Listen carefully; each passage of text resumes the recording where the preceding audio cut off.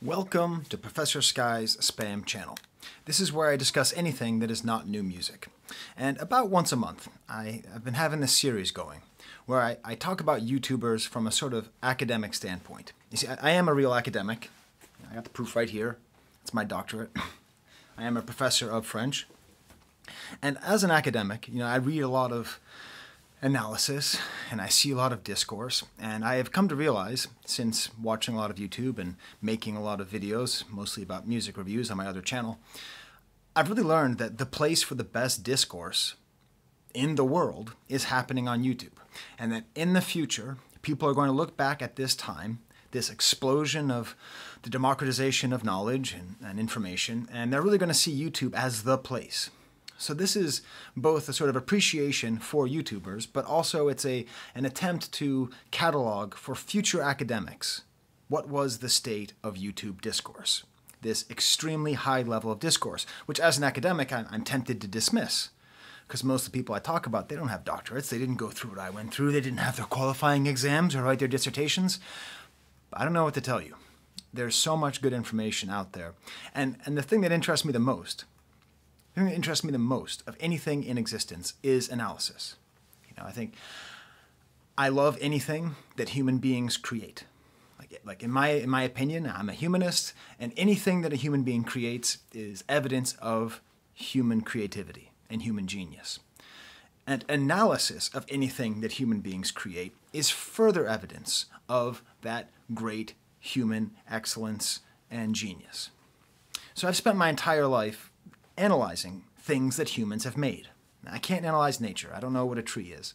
But I majored in art history in college and French. So, I analyze literature, I analyze film, I analyze art. On my other YouTube channel, I analyze music. I make hour-long videos about, about that Drake album, But there's these weird limitations on things that I don't understand, that are human-made, that are art. I've had a hard time with cars, understanding the beauty of the content and form of cars. I've spent some time on it, but I don't really consider myself to be a real, I'm not really able to analyze the art of car making. Even architecture, even though I studied art history, it's still quite a challenge to me at times to understand the beauty of a building. But by far, the thing I've had the most difficulty getting a handle on is fashion. I want to get it. I do. I've always wanted to understand fashion. I've never wanted to be, one of those people who's like, well, look at that. They're just wearing a bunch of pigeons on their head. How is that fashion? Who's going to wear that? I've never been that guy. But I've also been the guy who watches a runway show, and I'm just like, I don't get it. I don't quite get it. So that's why I want to talk to you today about Bliss Foster. Now, who is Bliss Foster? According to him, I've watched...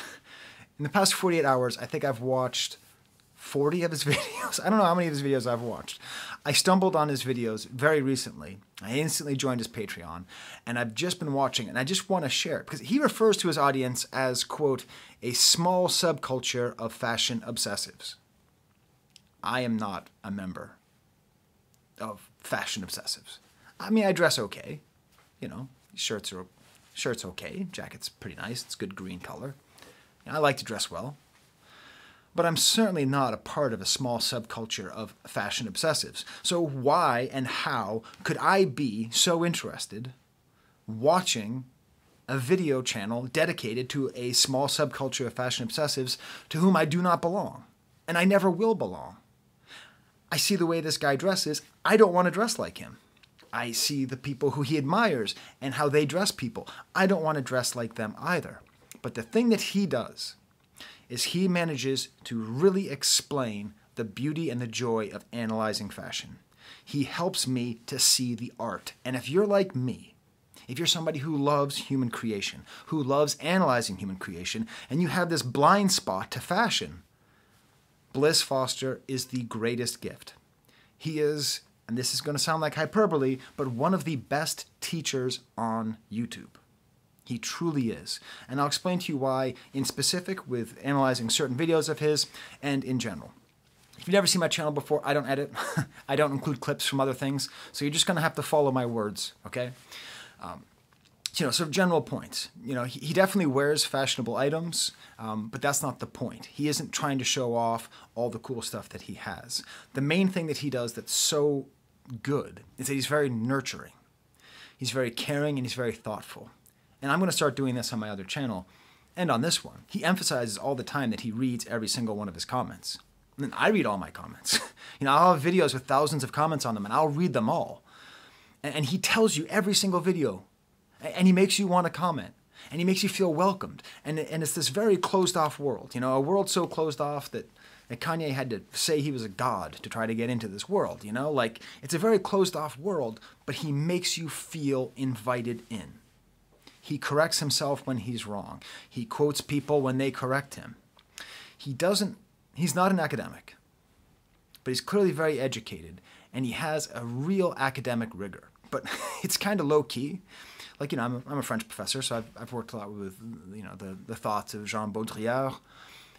And he quotes Baudrillard, and I'll talk about it later more in specific, but he's the only person on YouTube I have seen who quotes Jean Baudrillard, who not only, like, the only thing people say about him is welcome to the desert of the real. Welcome to the desert of the real, he was the guy who did Matrix. Desert of the real, Matrix. Desert of the real, Matrix. I finally have somebody who is talking about Baudrillard outside of that one quote. Now, if he can tackle Foucault without talking about the panopticon, we will really have gone somewhere. But he has this whole method of teaching. He has this whole way where his videos are edited but not over-edited. He doesn't have a lore. There's like one guy who shows up. I think his name is Isaac. I don't know who he is. I don't know if he's a family member or a friend or a lover. I don't know. He just kind of pops up every once in a while. But one thing I really dislike with channels once they get like over 100,000 subscribers, they tend to like get into lore, which I find to be distracting. There's none of that. He seems to film always in his family's house. He is always over to the side, which is why I'm on the side. He does this a lot with his hands, which I think is a very good motion. YouTubers really need to work more with their hands, and he does a good job with that. But he does these things like where when he gets into very serious points, he stops and says, okay, I know you're getting distracted, but focus because this part is important. I do this all the time when I teach, but when I do YouTube videos, I don't always do that. I mean, he's also, if you want to be a good YouTuber, I think he is one of the best people to watch because I think you can imitate his style fairly easily. I don't think you can imitate his excellence, but I think you could imitate his style and really focus on the restraint of his editing and how clear he is in delivering his messages. And the main thing that comes through, and this is hopefully the thing that comes through on my videos too, is just the joy. And it's one of the things I hate the most about some YouTubers is they show up and they complain about having to watch something because they're watching something bad and stupid. And they say, I'm watching it so you don't have to. And they complain and they complain. This guy's love of fashion and his love of his job of thinking about fashion and talking about fashion is totally infectious. It makes you love fashion more. It makes you feel like you're a part of this thing with him. It makes you feel like for the 10 minutes you're watching his videos, 20 minutes, that you are a part of this obsessive culture, that you're going to run out and buy a Margiela mask. My wife said I should not get a Margiela mask, so I guess I'm not going to. And so, that's what he really communicates. So when you have this passion that's matched with academic rigor, and then communicated well, it's the perfect situation for somebody who has goodwill and wants to learn about fashion. You can take, and it took me 2 days of binging nothing but Bliss Foster's videos. And by the end, I watched some video about some guy I'd never heard of 3 days ago, Jacques Mousse. Before I recorded this, I just watched a video about some guy named Jacques Mousse. And I was following along, and I was looking at the cuts and the cloth and the thoughts and the runway and the setting and everything. And I felt like I get it. I get what people get out of fashion. It is truly impressive that he's able to do that. Now, the only things that really bug me, I don't like his opening line. He says, oh, I didn't see you there. That's very tempting. I almost had that as my tagline in the beginning, but I don't know. It's not quite on brand. It's not actually in message with him, but it's okay. And he does ask a lot to join the Patreon, which is one of those things where once you join a Patreon, you just wish people would never talk about it. But anyways, you can join my Patreon if you want. So let me give you an entry point into his work, which was the entry point that I had, which as always, as always, it's always about Kanye. So he had a video explaining what is the Kanye Gap Balenciaga line.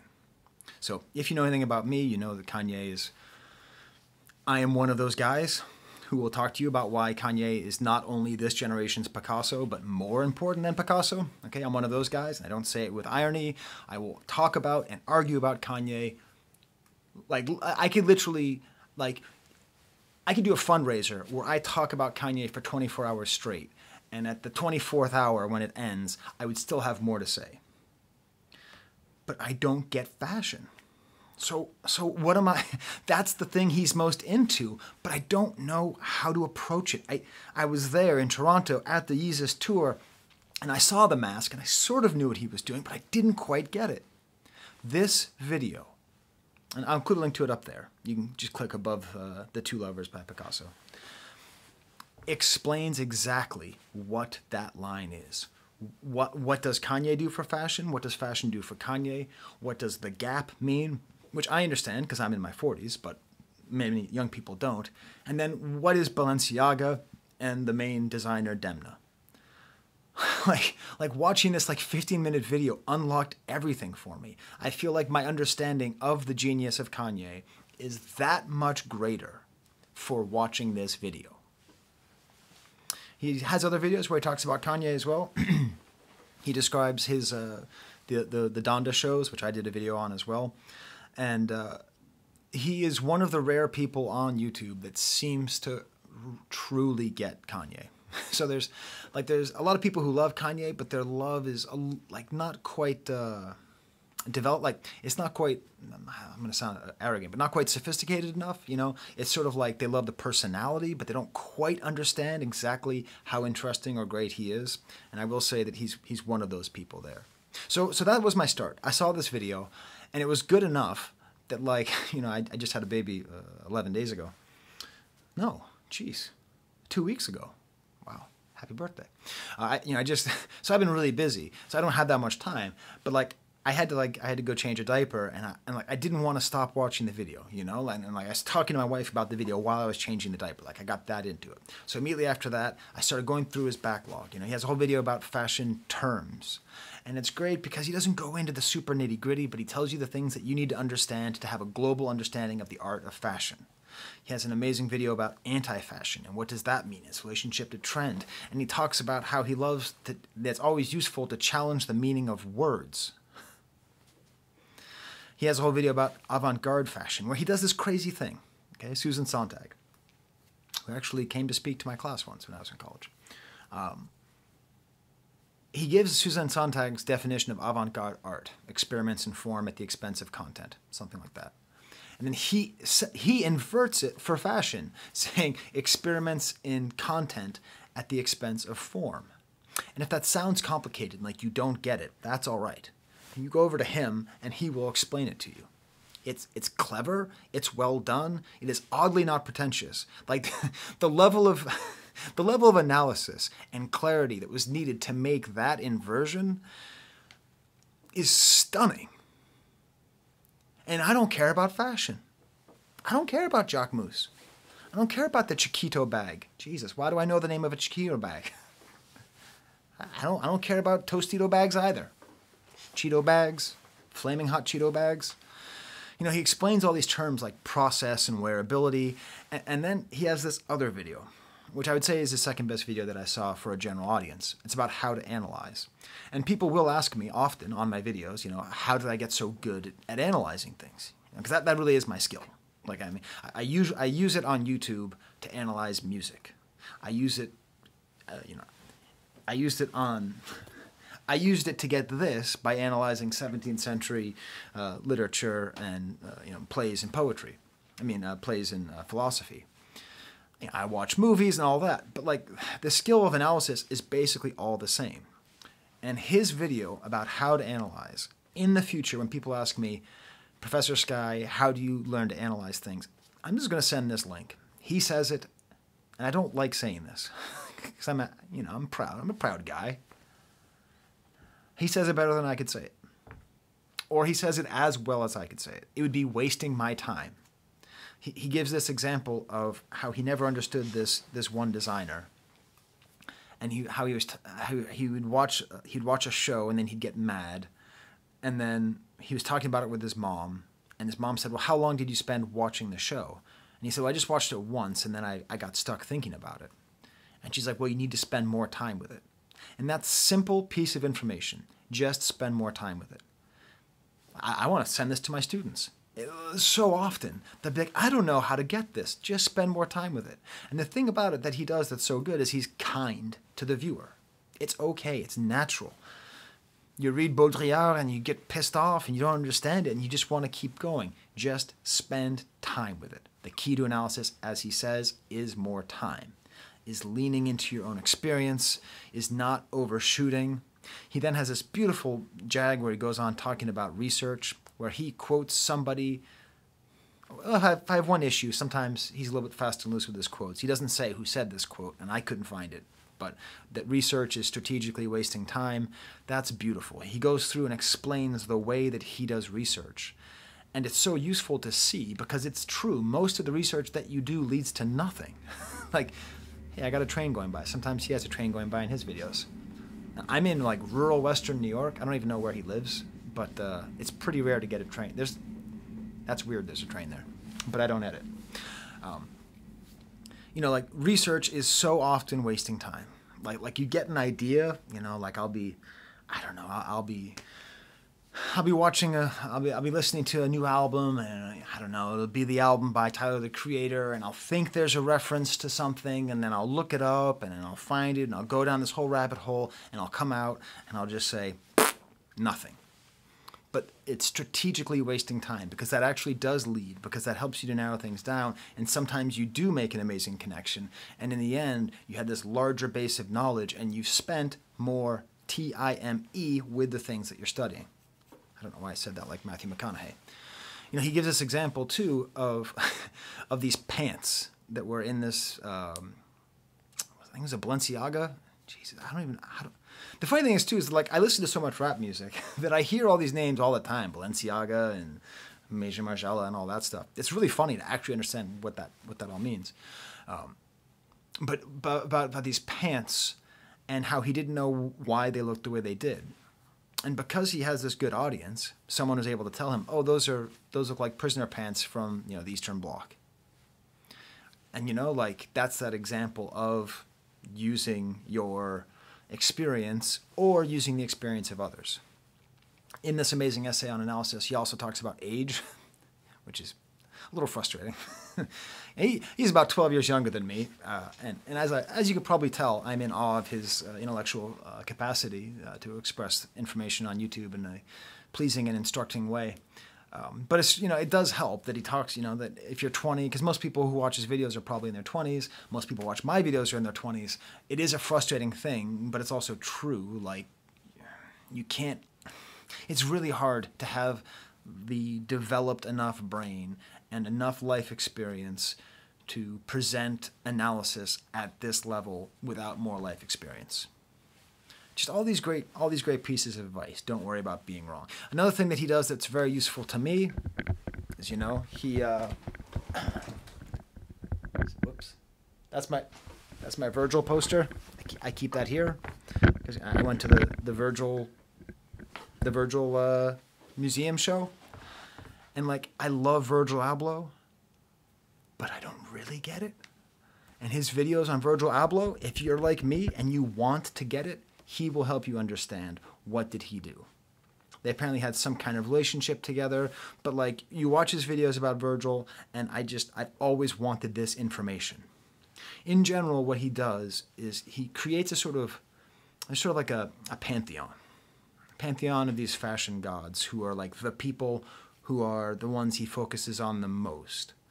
And you see the connections between them, and I get a certain sense. Now, I know this is not a complete view because there's so many different fashion designers, but it's this world of like Margiela is this godfather, and then he has these children that are this guy Demna working for Balenciaga, and then inspired through them is Kanye and Virgil, and like we have this sort of whole kind of world. And like when you start watching these videos one after the other, you see how it all comes together. Also, there's a quote that he gives from Virgil: "Duchamp is my lawyer," which I did not know. That is the most badass quote. Even more general, he has these things talking about trend forecasters and how they exist. And I think you could actually do a pretty interesting video comparing trend forecasting versus baseball scouting. Because, you know, there's this whole thing in baseball where scouts think they know more than predictive algorithms and computer stuff. It's kind of an interesting, like, human versus machine versus data. And then he has that whole take on Baudrillard, which is as interesting as it can be, where he talks about Baudrillard breaking down different kinds of value, building on Marx, you know, exchange value, use value, symbolic value, and then Baudrillard talking about symbolic value. How do you express yourself? And it's as good of an explanation of a lot of Baudrillard's thinking as I've ever seen there. More interesting talks, too, about subculture, talking about subcultures and how they disappeared because of the internet. And this is funny because I teach a class on French rock and roll and hip-hop, and I actually go back to the 40s. And so much of what I teach is about youth movements. And it always goes back to the same thing. Is this a youth movement or is it just a fashion trend? You know, so I go back to the Zazoos, who are basically like the Zoot Suiters in France. They were almost like Nazi resistors, just because they dressed like African Americans in France, but they were white dudes in Paris. You know, and then there were these black jackets in the 50s and 60s who were trying to look like Marlon Brando, and then there were the hippies, and then when the hip-hop came out, they were all called the Zulu. It's this fascinating evolution of fashion and subcultures, and he has all these interesting essays about the relationship between the internet and the death of subcultures. This is why I'm talking about, like, you can watch this guy's videos for fashion, or you can go further. He's also refreshingly not particularly materialistic. Like, he talks about, you know, love yourself, F trends. He talks about not following trends, the importance of buying things cheaply. The main thing that he did for me was he freed me of this belief that in order to love fashion, you have to buy it. I am never, ever going to spend that kind of money on a piece of clothing when I could buy an interesting book, you know, or I could buy an interesting poster. Okay, like I'm a collector, but I'm not a clothes collector, you know. But still, like, this idea that the world that he presents makes it seem accessible. Other little notes: he's the only person I've ever seen discuss the French performance artist Orlan, O-R-L-A-N. She does like performative plastic surgery.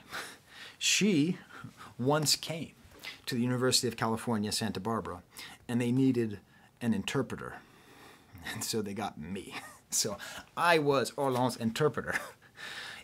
I did not quite have the vocabulary at the tip of my tongue to describe a performative plastic surgery person, but I did pretty well. And I could just go on. You know, his description of diachronic and synchronic analysis of language and how it applies to fashion, all these great points. And I think what I'll close it with is that before him, this is the only thing I knew about fashion, is this bag. This is a Louis Vuitton clutch. I want to say it's a clutch. And my mom bought it in 1964 on her honeymoon in Cannes, France. Several years later, I went to Cannes, France, to the Cannes Film Festival, and she told me to buy her the same bag. So I went and bought this in 1999.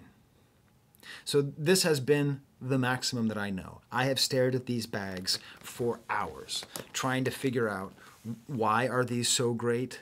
What is the evolution? What is the consistency?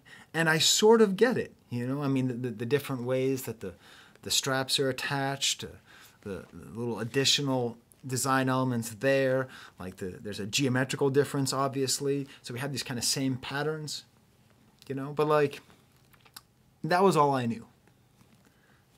And now I know more. So there you go. There's my thoughts on Bliss Foster. I'm happy to be on his Patreon. I'm going to keep watching his videos and learning about fashion and increasing my knowledge of human genius. Till next time, there's the camera.